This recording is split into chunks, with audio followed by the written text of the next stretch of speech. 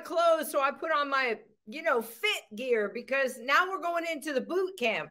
So if you're ready to just get your game on in your profession, if looking at your resume, trying to figure out how to manage change, and then looking specifically at tech jobs, that is what the afternoon is about. And we also, today, we're going to do a pitch challenge. So you're going to get to witness that. If you've never seen it, it is so cool. My name's Patty Dobrovolsky. I'll be your MC for this afternoon. So the first part of this is we're going to hear from incredible speakers. And the very first speaker that we're going to bring up is Tanya Wills. She brings 25 plus years in the strategy, motivation, high performance team space with leading tech companies. She worked for everybody pretty much, but she is really currently, was recruited to lead a team of partner sellers at Microsoft. And I can't wait to hear what you have to say, Tanya. She's going to speak about architecting your dream job in the $1 trillion cloud industry. Now, Tanya, first, before we get started, tell me, for this year, what is your intention word? Everybody has a word that they start off there. What's yours? Transformation. Transformation. Okay. Get ready for some transformational bomb drops right now. I'm ready. Here we go. All right. Thank you so much, Patty. I'm so excited to be here. So let me go ahead and enable my screen. All right. Can everybody see that? Awesome. Okay, so I'm leading the Women in Cloud session to really kick off the various parts of the boot camp. And as I was kindly introduced by Patty, I am Tanya Wills, and I'm leading this company called Standing Up. So let's get started. All right, so she gave me a great kickoff. And actually, I've been in the cloud industry for the past 8 years, but I did start my career off with IBM, Siebel Systems, SAP, Microsoft, and then some startups and some smaller companies in between. I have led alliances. I've been in sales, business dev.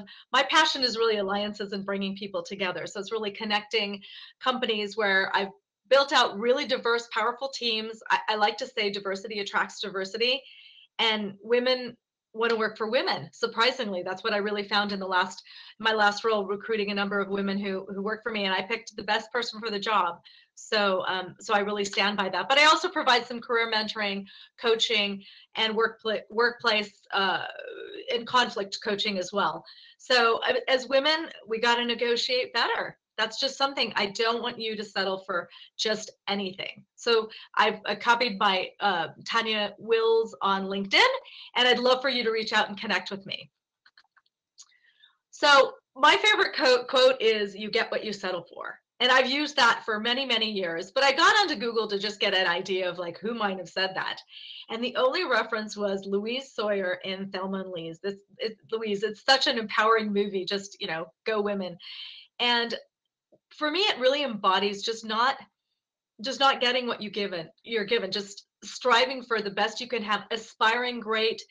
When I go into negotiations, ask for too much, do it and negotiate from there, because that's one of the areas that I think as women, we have to strive for those higher titles, those higher roles, and we have to architect that ourselves. There's nobody out there driving our career but us. There's nobody else speaking up for us. That's our job. So I love the idea of this mindfulness in these sessions. I loved Patty really having us put out a word, and I had mentioned transformation, but here I want to talk about another word that's really important to me, and this is attraction. And it's, how do we attract that dream job? And I like to point to The Secret. That's one of the films that I watched, and it's really focused on the law of attraction, because what we bring and request of the universe can come back to us. So I have a very strong power of attraction when it comes especially to the job search. And I want to go through a couple of things that I really, even right now, as I'm in the midst of my own personal and professional transformation, what I'm focused on. So the first thing I want you to do is make a list of what's important to you in that job and get as specific as possible and dream big, right? So what are you looking for? And really keep it on the positive. Okay, so A couple things can be, do you want a full-time or a part-time job? What's the title you'd ideally like to have? Are you a leader? Are you an individual contributor? Where is the position based out of? Are you remote? Are you working in an office? As specific as you can get, it's really important. What are those functions? Are you looking for a sales job, a technical job? Do you want to do marketing? Are you looking for product? I mean, as much as you can write that down, it's really going to help you start to craft your strategy. Put it down on paper, pen to paper, get off the computer for a moment, create a vision board if you want, put pictures that show that dream job. For me, it's something for my home, but I still like to travel. So I have an airplane, but I also have a home desk picture, those type of things that you want to track, and really work on putting that out there. Okay, so that's intention, that's the mindfulness on it. One of the things I really request, I work, myself, and I suggest to women is, and anybody that I'm career coaching, is leveraging the informational interview. Okay, it's tapping into your network, and it's setting up conversations with a focus around getting what you're looking for, getting educated, what's going on in the industry. So I did a couple of, like, what it is and what it isn't, do's and don'ts. So it's an opportunity to do research, right? Get the best things. Hey, Mary, what is going on in your industry? What hot topics are happening? What fields are really blooming? Is it artificial intelligence? Cloud providers, what are they doing? You get to learn about specific companies as well. Hey, what's your company focused on? What are areas of growth that you're focused on? What trends should I be aware of? It's an opportunity also to build relationships, right? How can you help them? There's an aspect of reciprocity. I love it because I've learned what I do and I don't want to do. Oh, that sounds really interesting, but that's not for me. Or, hey, I want to learn more. Really, it's not a hard sell. It's not asking for the job. It's just gently getting to a place where you can actually say, gosh, you know what? I'm super interested in that. That sounds super fascinating. So gently selling yourself. You want to prepare, look up the person that you've reached out to, tap into your LinkedIn network, have them connect you with other folks, really expand that net and have a number of different conversations. There's just so many great things that can come out of it. So make sure that you're prepared. Also, in closing, make sure to ask them to connect you with somebody that they might know, if they're aware of any possible opportunities that you can follow up with, and what are the next steps, including what you can do for them. I think it's just really also important to be of service and offer them what you can do for them. Additionally, so this is not about you asking for a job. It's a subtle way, but more so it's building those connections and manifesting that attraction to bring those people and those opportunities to you. It's taking time to listen, take notes, hear what they want to say. People love to talk about themselves. So tap into that energy and learn more about them. This is not about winging it. Like, yeah, oh, hey, I don't know much.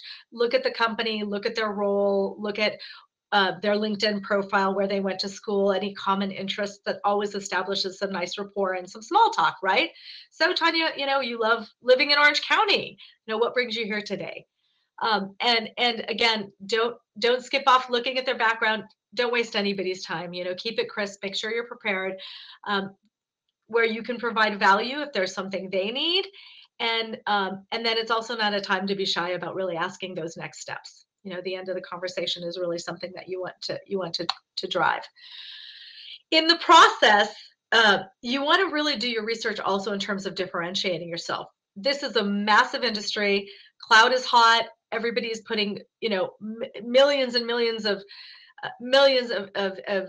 gigs of data. And what was that big, huge number that I think Patty had mentioned, or maybe it was Shaitra, just the amount of data that's out there. So get certified. Whether you're in sales or technical, those entry-level certifications are, super important.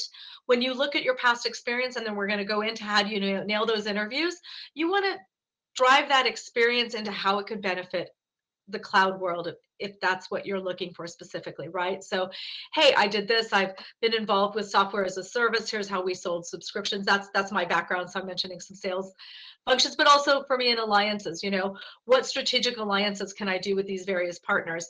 And speaking of partners, tap into this huge partner and cloud ecosystem. We have such a great network. Accenture showed up, gave a great presentation, you know, what they're doing, and they have a vast network. One of those things on my list is actually to reach out to some of my Accenture contacts, talk a little bit about where they're seeing some hot areas, what movement, what growth they're seeing, and where I can get connected, you know. So there's a lot of different partner types that we can tap into. You know, somebody on one of these breakout sessions reached out and she's like, hey, I'm an ISV. I want to talk with you more.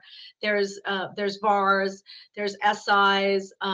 There's also third-party influencers like Gartners and other companies. So think of that big ecosystem. And when you're looking at networks and getting into LinkedIn and looking at people, you want to, again, spread a wide net, and then, you know, see a little bit where that universe guides you.